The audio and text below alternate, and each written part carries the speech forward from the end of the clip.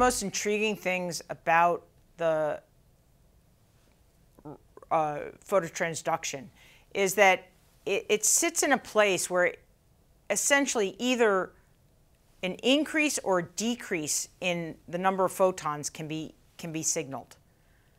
So if we just were down at 0 and we could only signal a change in one direction. So what happens in the photoreceptors is that there's what's called a dark current. And that dark current enables one to signal either light, which in fact causes a hyperpolarization, or more darkness, which causes a depolarization. So let's see how that works. At rest, there is a high concentration in the photoreceptor of cyclic GMP. And there are a specific type of channel these are metabotropic channels in the photoreceptors. These are cyclic GMP activated cation channels. And these are non-selective cation channels. They pass sodium and potassium, but they also pass calcium. So they're going to depolarize the cell. And at rest, in the darkness, there's a bunch of them that are open. Remember, this is a probabilistic curve. Well, the probability of these channels being open is very high, as long as the concentration of cyclic GMP is high. Then what happens when there's light? What happens when there's light is that light activates this metabotropic receptor, which is called rhodopsin. There's a chromophore in here, which is the retinol. And the activation of rhodopsin activates a phosphodiesterase, which then metabolizes the cyclic GMP, and now there is low cyclic GMP inside the cell. And so these channels are going to close. So if you have a nonspecific cation channel, let's go over to the board just to make sure that we understand this. Let's say this is 0 potential, and a typical neuron is going to sit at, say, negative 65 millivolts.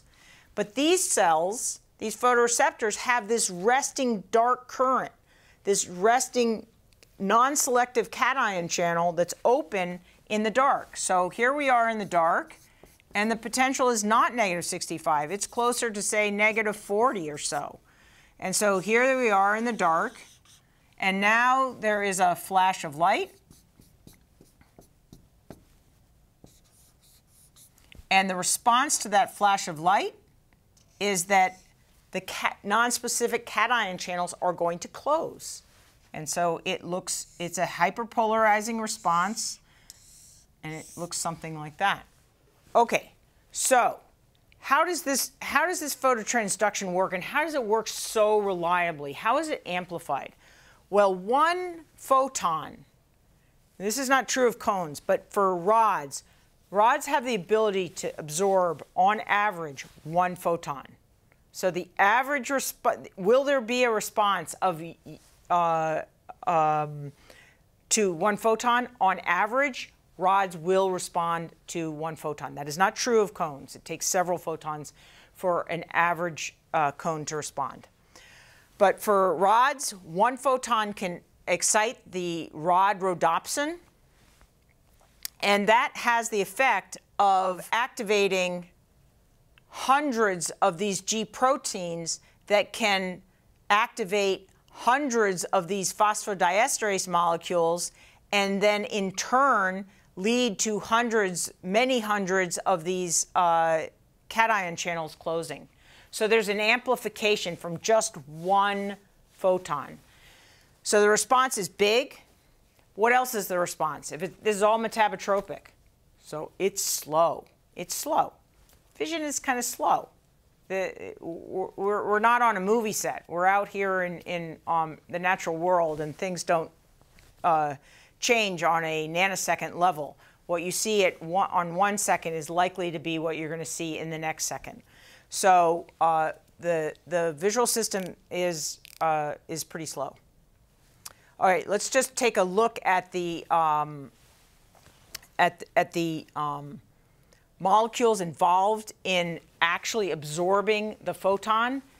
It's a vitamin A, which is absorbed from blood, is turned into this 11-cis retinol, which is necessary to absorb light. This absorbs light in both the rod and the cone. The difference between the rod and the cone is the opsin that is associated with this chromophore, with this photopigment.